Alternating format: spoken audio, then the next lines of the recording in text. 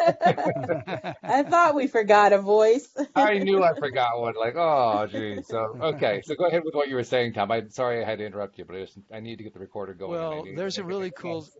there's a real cool story that I think I've told before on a past podcast, so you might remember it, Walt. But um, it's a great, to me, example of the difference between being in your head or being in your heart. There's a guy who lived in a Amazon tribe deep in the Amazon rainforest, and slowly their tribe had been getting exposed to, Western culture, to the modern world, and he was one of the first, I guess, to learn Spanish and then to eventually get out of the rainforest and went away and went to a college somewhere, went to a university.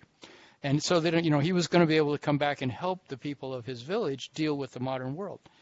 So he was gone for 4 years and he came back and he went out on the usual walk that his family and friends took every day, where they walked up the river and they have this wonderful place where they would sit and eat and hang out, and the butterflies and all this beauty in the middle, deep in the middle of the rainforest. And he found, after he was sitting there with them for a while, that he couldn't relate to what the heck they were doing. He couldn't relate to what they were experiencing. But in his memory, he sort of could remember. He definitely could remember that he used to experience something incredible here. It used to be this beautiful, beautiful, powerful, wonderful merging experience of him with the rainforest and with his family and friends, and he couldn't feel it any longer. And he attributed that to the Western conditioning of being so head-centered, so mind-centered, that you have to do to go away and go to the university and learn all these things. And yet we wonder why our world is today so messed up in so many ways. And I think it's because we've gotten so far away from listening to our head and our heart. I mean, listening to our heart and our gut, our heart and our gut, and because there is this innate wisdom in us, just like there is in animals. And it really knows how to live in this world in a really harmonious way, and to live with each other in a really harmonious way. I'm not saying it's perfect or anything, but I bet it is. I think there's a possibility for us to be a whole lot happier, a whole lot simpler, and a whole lot more connected to life if we would begin to give our bodies as much listening as we do to our thoughts, and begin to turn our thoughts off. I mean, that's what meditation is all about. And it's the single biggest thing that I ever hear Abraham talk about anymore. That in every time that Esther, channels Abraham, it seems like she talks about meditation at some point and the value of it. And what is meditation? It's getting to the point where our thoughts slow way the heck down. And what happens when your thoughts slow way the heck down? I've been meditating for 45 years. Well, what happens is you start to feel really, really good. Something comes up from inside, and you naturally don't feel stress because you're no longer having this fight going on with your head, which is always looking at things with duality. And it's trying so hard. And I'll just tell you one other thing. I worked with a shaman from New Mexico for 4 years, and he was a Native American Pueblo Indian. Plus, he was a shaman in Guatemala for 15 years, because when he was a hippie, he went down to Guatemala and they grabbed him and made him a shaman.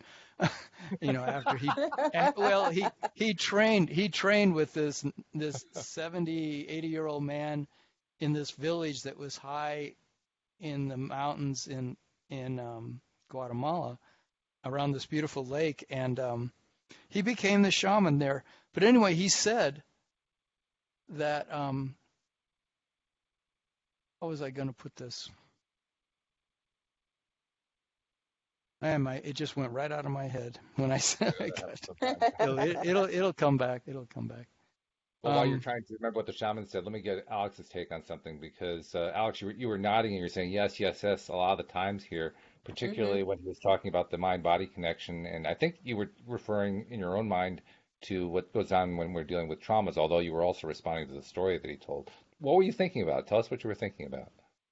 I was actually thinking about how on a sort of a different mindset, but on the same topic, how I listen to my body more than most people Uh-huh. because situations happen, like I get sick a lot for some reason and I always end up in the hospital, and before I get to the hospital I already know what's wrong.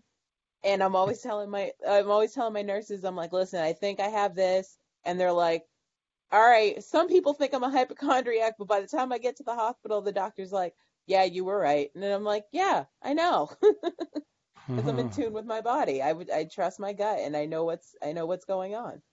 Cool. What raises the question, what are you going to the hospital for? If you've already got to figure it out, what's the point? Well, they gotta fix it.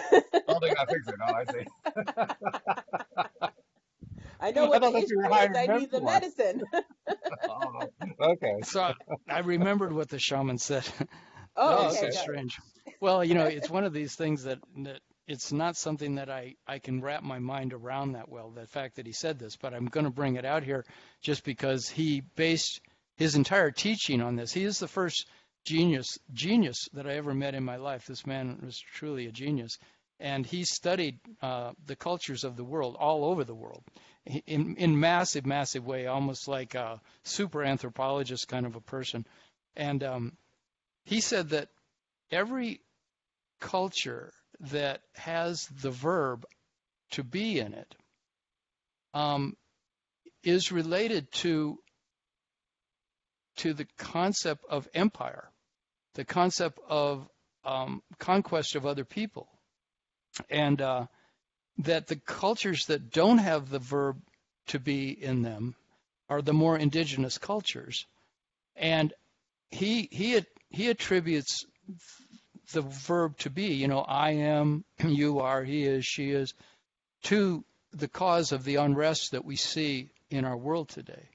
That it's the concept that I am that causes all of the problems that we experience. And that could be talked about, of course, for many shows, because I was in this class for 4 years with him. I mean, twice a year for 12 days each time, but I could never really wrap my head around what he was saying. But what he was saying was like in a Guatemalan village, indigenous village, there wasn't that there's the cat. It's like when the cat walked through, it was something more like that animal has catness. And there's a way of understanding life where we're no longer in the thought of I am, and he is, and she is, and they were, and they will be. There's just this isness going on. There is what is what's happening, and there isn't this planning, thinking, constantly constructing reality function going on. It's more of an experience of life. And people, it's like when the guy went out into the rainforest with all the people from his village, and he had lost that sense of what they were experiencing there, sitting along the river. And it was because he had gotten so much into this I am mind that he was just locked in his mind. So I'm just throwing that out there. I don't have this answer to all this. I just think that it's a fascinating question to be asking. Why have we created the world we have? And I think we've been driven way too much by the mind and not enough by the heart and the gut and the body, but we don't listen to them enough.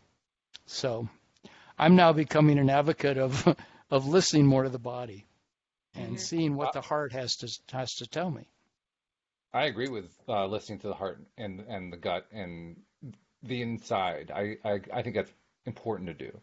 I don't quite go as far as the shaman did to say that I am is the cause of all human problems, because on the other hand, and this is your words you were using, but if we're describing what is as what is a being verb. It is a verb of beingness. Yeah. So you kind of are tripping over your own logic, not you personally, but one is Well, tripping yeah, over that's one's why logic when one goes down that path. yeah. So I think you may be a little bit misled on that. I don't think there's anything necessarily wrong with I am, and I don't think I am necessarily means empire. I can see where he might draw that conclusion, but I don't think it's a direct correlation. But Yeah. regardless of that part, the more important thing I think is if we go inside more, if we go into the heart more and recognize the connectedness, I think you're absolutely right. I love the medical research you cited about the connections and the all of the ways that the heart basically is sending more signals than the brain is, and so on and so forth. That to me shows that we need to have a more continuous and more well-connected understanding of ourselves and Hmm. communication within ourselves in order to make the kinds of changes we want to make in our own life. Um, One of the things I like about Abraham Hicks is that they make it a very clear point that life is not broken. We are not broken. The planet Earth is not broken. And I think it's a really vital point because so often we start from the viewpoint that says, everything's failing, everything's falling apart, and it really isn't. I mean, if you really stand back and take like, the objective view from outer space and look at what's going on at Earth, it's not falling apart. It's just as beautiful of a planet as it ever was. It's a gorgeous place, and it's got all kinds of cool stuff going on. It's full of contrast, but that's one of the reasons we came here. So rather than getting wrapped up in that part of it, which I think a lot of people do, including our shaman friend there, rather than getting wrapped up in all the different ways that the world is failing, I think we're actually better off focusing on the ways that we're succeeding, on the ways that our life is getting better, and Hmm. our lives are getting better in many, many different ways. Now, the big tool that we're talking about here is that mind-body connection and the internal connection. When we can master that tool, we improve our lives by leaps and bounds. And mastering that tool, I think, means getting ourselves into the happier place, what we call here your daily dose of happy. When we get to that happier place on a regular basis, then life gets better. And it will get better in different ways for different people. Everybody's got their own lives to live. Everybody's got their own priorities, their own dreams, their own desires. They're not necessarily the same as what their neighbors are, but it doesn't matter. That's part of the beauty Mhm. of living in a world of contrast. Mhm. So Yes. I'd suggest we need to kind of reshift the way we're starting the conversation. Instead of saying all these things aren't working out well, how about saying what is working well? Because there's an awful lot that's working well. Hmm. Yeah, I definitely agree that that's the thing that we've been missing is realizing I watched a special last night with Greg Braden on Gaia Television, and he was talking about how now science has proved that human emotions um, produce effects which defy conventional laws of physics. And they've done experiments which prove that emotions like love and appreciation literally change the DNA within us.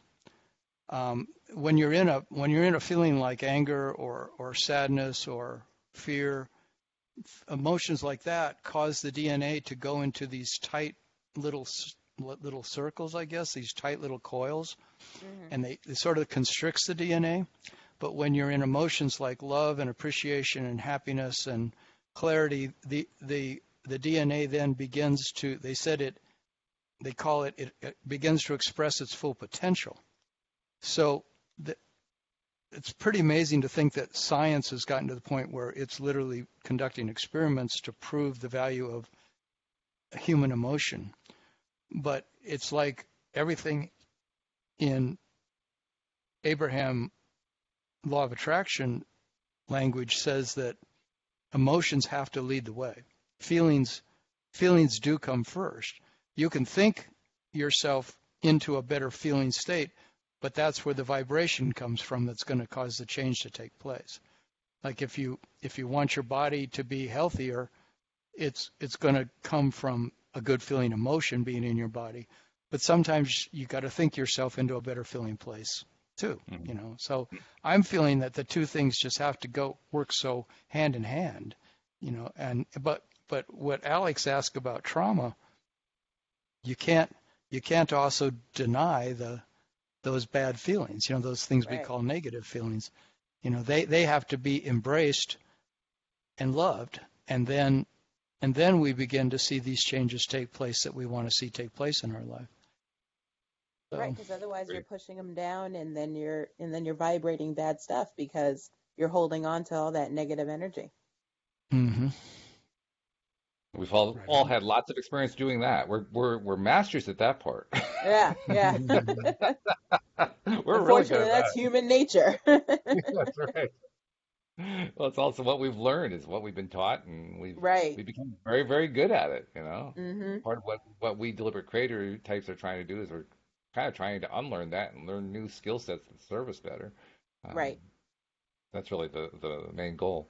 Um, you mentioned how that it is a big part of what we're trying to do. We're trying to get deep down into what it is that's really going on inside. My words, not your words.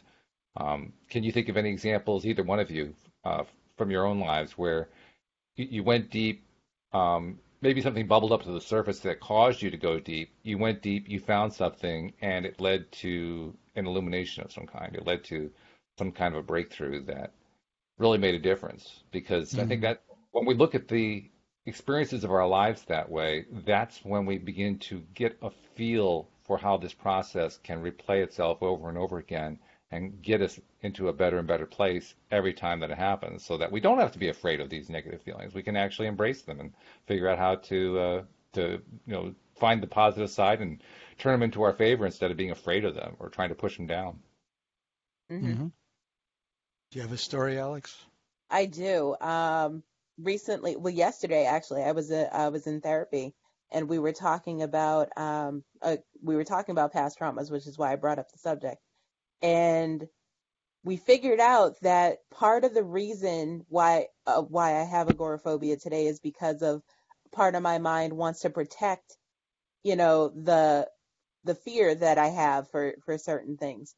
So part of that comes from when I was a kid, we went to the circus, and I was deathly afraid of clowns and balloons. Oh. So I was like, no, no, I don't like it. And my mother was like, Hmm. no, we're going home. So I have that instilled in me. If I don't like it, I'm going home. Hmm. Ah. Mm-hmm. So Yeah. that's part of where the agoraphobia comes from. That's what's bubbling to the surface now that I'm thinking of it. Oh, so Interesting when too. so Clowns. so so Wow. when you don't like things out in the world, you have this feeling to Go go home. home. Yeah. Yeah. And once you're home, then everything's fine. Yeah, I'm in my safe space. Yeah.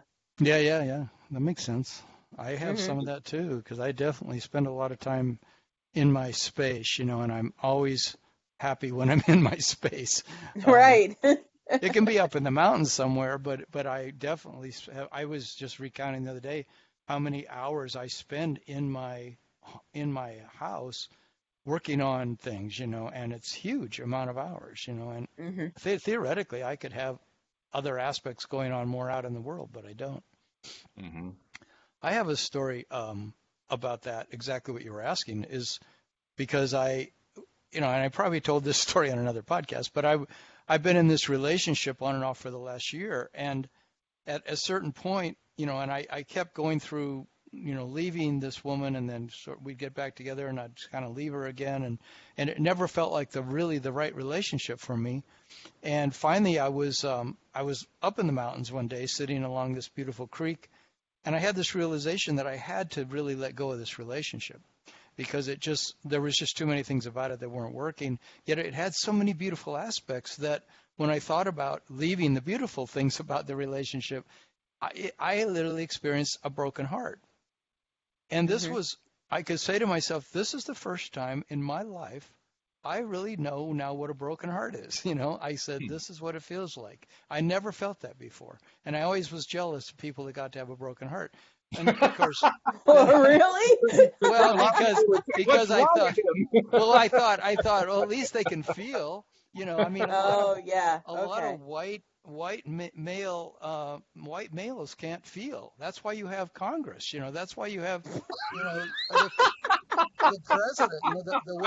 The way this world Oh is because of white males being so out of touch with feelings. They're my God. really into their minds, and really, I swear to God, it's true. I And so love I was able to feel this heartbreak, but after a while, I said, "This is horrible. I can't stand this. This feels so bad. Because I'm it. going to be leaving this beautiful aspects of this woman that I love so much, the qualities that we share."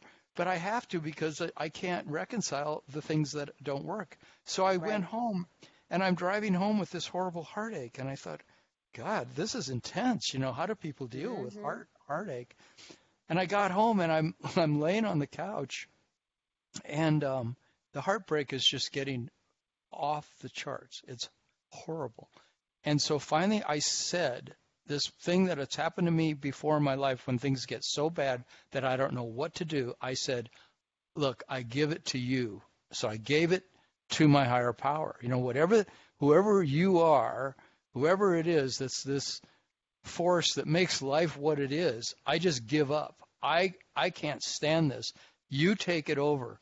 And once I did that, I actually did some tapping, that EFT Yeah. tapping, Mhm. and it changed so dramatically that, and I wasn't going to go see my girlfriend that day because I was just so torn apart. But after I gave it up and I did some tapping, I called her up and we decided we'd get together.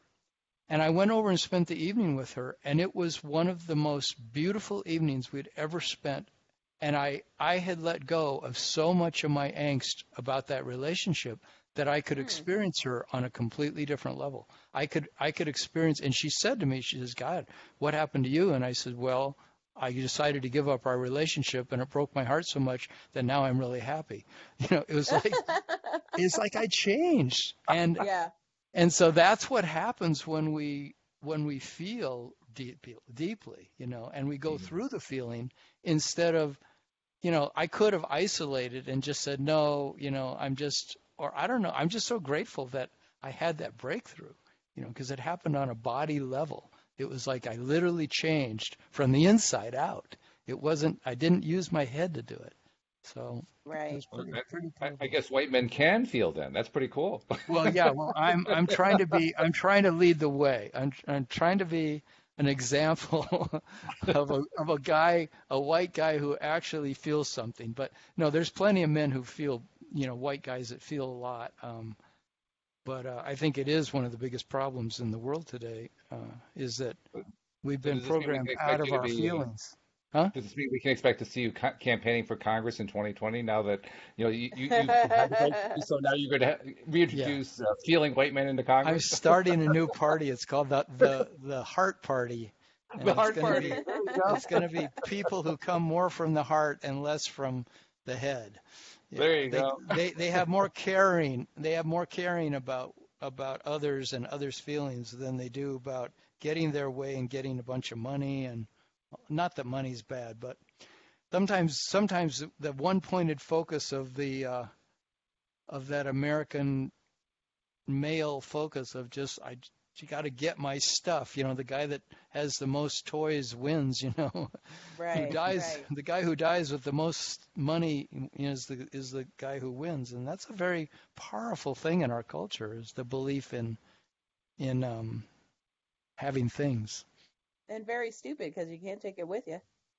You can't, but boy, we sure think it matters a lot. It's Right. it's our sense of self-worth is tied Mhm. up in how much we actually have and how Yeah. much is in the bank and how much we die with and how much money we leave to other people. And there's a lot of good in that, but there's also just a lot of stress.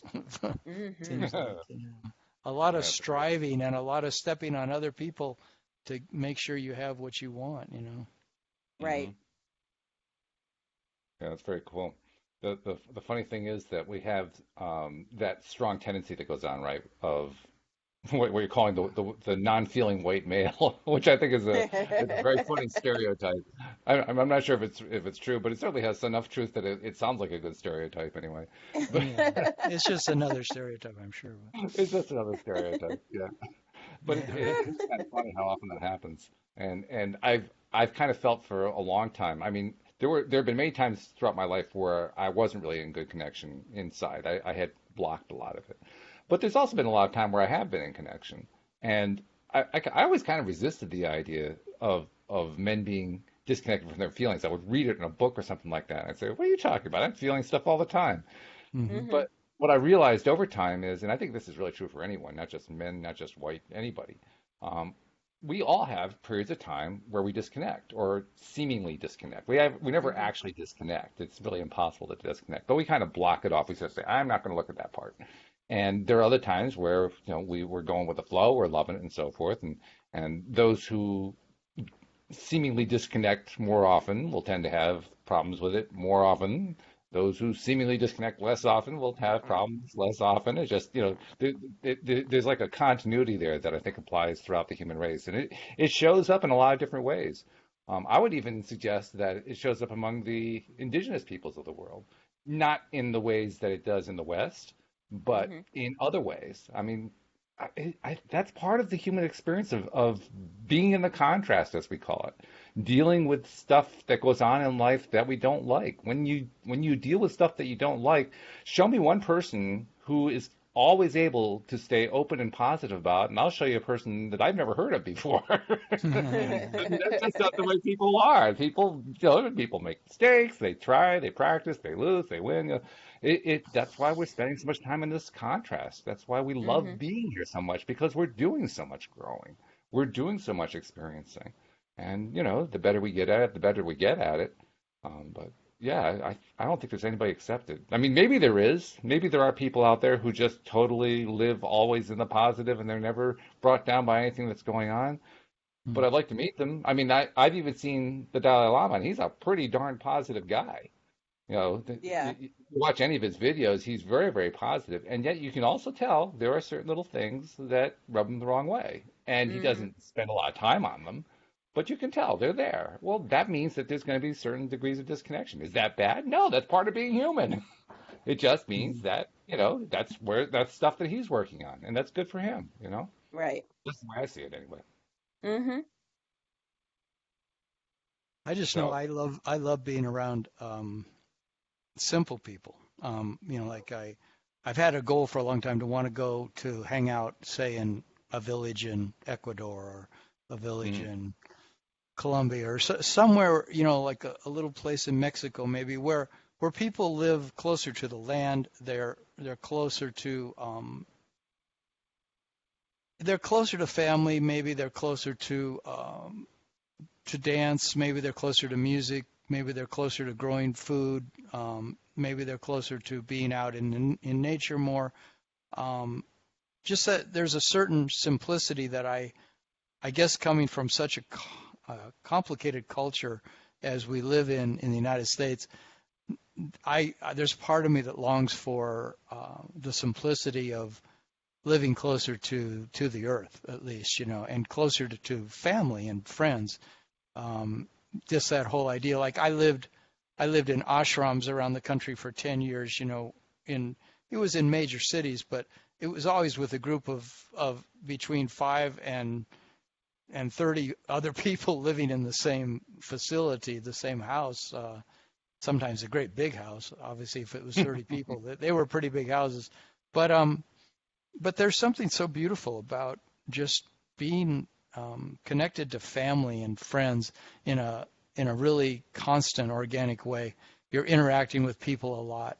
I just like that simplicity, and Mhm.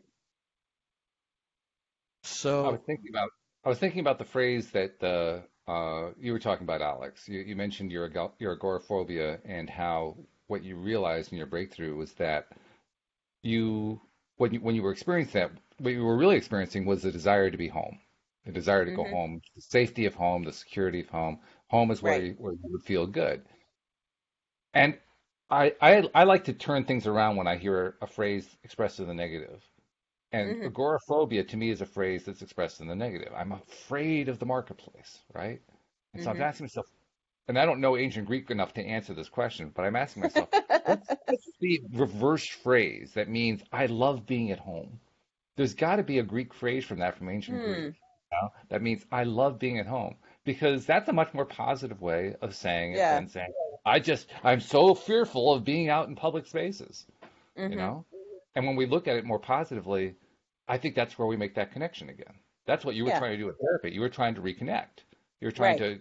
to, piece together the part that you were kind of blocking off and so forth. Well, I'm sure that's a big part of what you and your therapist are working on is focusing on the stuff that you love about being at home. and getting into that vibration, so to speak. Well, why don't we make that the condition? Yeah. Why does it have to be a negative condition? Why can't it be a positive condition? That's Well, the that's thought why that I I just say, I just tell people I'm a homebody. You're a homebody. Well, yeah, that's the Yeah. American version. I like that one. Yeah. It may not be ancient Greek, but that's okay. It's good. It's got Yeah. good etymology. Now, there's also a secondary question that goes along with this in my mind, and this is one that Joel and Elston and I talk about a lot. Joel, in fact, will post on his Facebook timeline a lot of memes that say something to the effect of, "Look for when you're in your comfort zone and then crawl out of it." And what he Mm. means is you don't do your growing until you get out of the comfort zone. Yep. So not only is there a great positive in being in the comfort zone, but there's also the positive of crawling out of it. And that's another thing I don't have a good phrase for, a good word, Hmm. something as powerful as agoraphobia, but expressed more positively. Right, But right. and that's got to be part of what you're doing therapeutically too, because you're trying to Yeah. bring yourself home so you can be more centered and more grounded, but you're also trying to find a way to make yourself go out so that you're feeling Hmm. good about it, so that it's a Yeah, positive experience for you. I mean, exactly. that's got to be a key portion of what you're doing, right?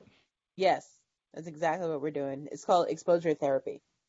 Exposure therapy. Okay, yeah, Hmm. and I take it it's working. Uh, there's some days. There's some days where it's working, and then I Yeah, revert. I feel like I take one step forward, two steps back. But hmm that happens. yeah, it's there. See, the way I look at it is, where were you before? Before you were taking no steps forward. Right. That's true. So one step forward is an improvement. Right. Exactly. You stick with it long enough, you get to two steps forward and only one step back, and all of a sudden you're making progress. Exactly. Yeah. Yeah, so it's one step at a time. But Yep. that's the beauty of it. That's the beauty of digging in to what's going on inside. Hmm. And I applaud you. I'm not sure how you and your therapist came to the conclusion about what you were doing, where your fears were concerned about being out in public spaces. But you had to be digging into stuff internally to do that. And that kind of ties back to what Tom was talking about. Although, Tom, I think you tend to talk about it more, and probably rightfully so. It's not so much digging into it, it's seeing what's bubbling up and then kind of interacting with it. Am I reading that wrong? Um, yeah, I think it is seeing what's bubbling up, but sometimes it's just the raw emotion that's there because of an event that's happened. Hmm. If that's what you're Yeah. saying, but Yeah. yeah, I mean, and it's also just a feeling in the body. It's amazing how much, like let's say you get just a pain in the neck, or you get your knees really bothering you. All Hmm. of these things are telling us something. They are energy moving in the body. And I don't know if you've read, Louise Hay has written a book about life. What's that book called? I can't remember. But anyway, in it she lists how each part of the body has a message for us. So when we have a pain in the neck, she goes so far as to extrapolate, well, a pain in the neck could mean that you're unwilling to see in all directions. You're unwilling Oh, Mm. to like be able to, yeah, see in all directions. And a pain in your knee might mean that you can't be flexible and moving forward. Mm. I know I sprained my ankle 3 times over a 3-year period, and when I look up what the ankle was about in her book, she says it's about the ability to want to move forward with your life too. And I was really experiencing that during those 3 years. I was feeling incredibly stuck and unable to move forward, and kept spraining my ankle. So I'd be out of commission for 6 months each time. I couldn't dance. I couldn't go hiking. Um, and it was showing me really clearly that, wow, it's showing up in my body. The very thing that's going on in my consciousness is showing up in my body. The body seems to be the last place sometimes, but it's also sometimes the first place that things show up. So Yeah. we can get really good at listening to our bodies. We can get really good at reading the signs of what our feelings inside of us are telling us about where we're at, and we can respond. So I think, to me, this whole podcast today, it, if I could sum it up, it's about how do you have a relationship with what's going on in your head, with what's going on in your heart, and what's going on in your gut, what's going on in your whole body. and create more of a balance between it all, to where we're able to be as much listening to a sensation in our body or a feeling that's bubbling up inside of us as we are to thoughts we're having about our life. Because I know I tend to like think about it more than I do just feel. And so I'm spending time every day now making sure that I not only meditate, but I'm also doing these guided meditations that are on MP3s that take me into my body so that I can feel what's going on. And being in our breath is a wonderful way to feel what's going on in our body. We just follow our breath, and the breath will literally guide us to what needs to be worked with, what needs to be addressed. If we're just being simple and listening to our breath and being in that meditative state. Anyway, that was a mouthful, but you asked me a question, and I'm going to... You're like Joel in that sense. All I have to do is just say one thing, and he's gone for 30 minutes, and then I just kind of go back to, okay, yeah, he loves to hear himself talk. Well, he's got a lot to say, so it's not like it's wasted time. It's always good stuff coming out. It just makes my job really easy. Is all. Well, I feel so sorry for you when you're just doing all the talking, and I said I got to help out Walt. Well, thank you. I appreciate that. I do all these shows every weekend, and it's good to have co-hosts who jump right in because I just love that. It makes my job a whole lot easier. So thank you for that. I appreciate that very much. Well, I was thinking today that if we brought this topic to you of how do you balance the head and the heart and the gut and the body, I say you must have so much to say because you're constantly listening to all these co-hosts all week long, and you're doing this week after week after week. I would think you're becoming like like Socrates or somebody. You're just like becoming like Plato. You're hearing everything and you're taking it all in. So you must be just becoming absorbing all the information. Yeah, he must be. Yeah. You must be becoming wise beyond your years. Well, right? I'm not sure if I'm Socrates or if I'm more like the Library of Alexandria, because I'm more like absorbing all this stuff, not necessarily being able to integrate it all. Right. But I think you're right. I like to make the joke often that I'm the best coach person in America because I have all these life coaches that I do these podcasts with.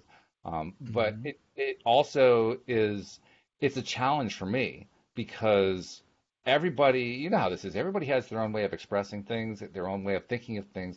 You guys pretty much all talk about the same stuff, but you come at it from completely different perspectives. And so for me, that's always the challenge, keeping up with the different perspectives and meeting them where they're at, meeting that perspective where that person's perspective is at.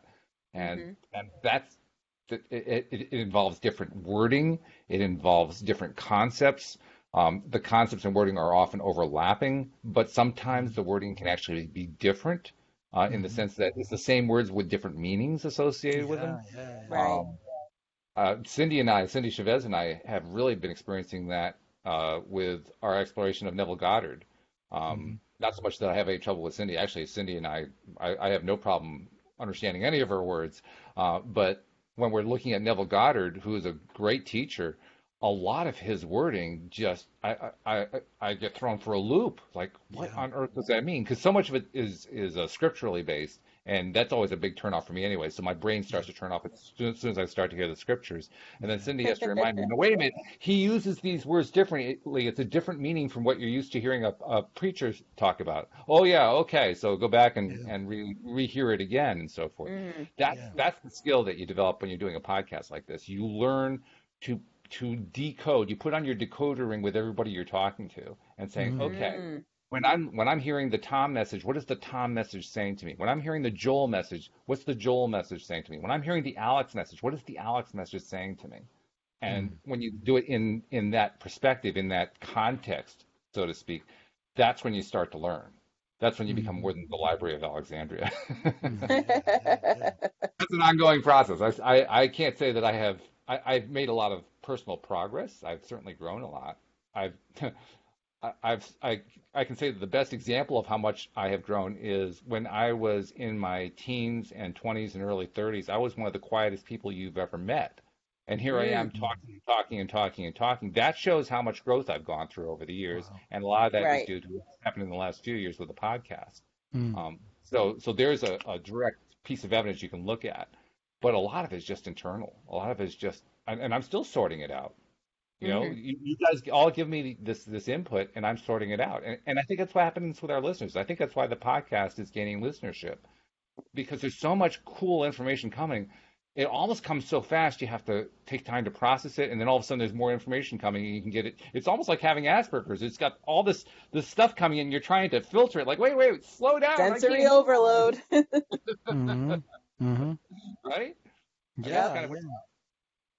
Well, that's the so. beauty of, to me, the beauty of the human mind is that it can handle all these concepts, this Mm, multitude of input, and then it can actually turn it then around and give output also. And I would love to more and more just understand how that works with the gut, how that works with the heart, how that works with the body and the mind. It's like it's one organism. And the beauty of it is that, sometimes the body is thought of as like the thing that just carries around the sense of I-ness.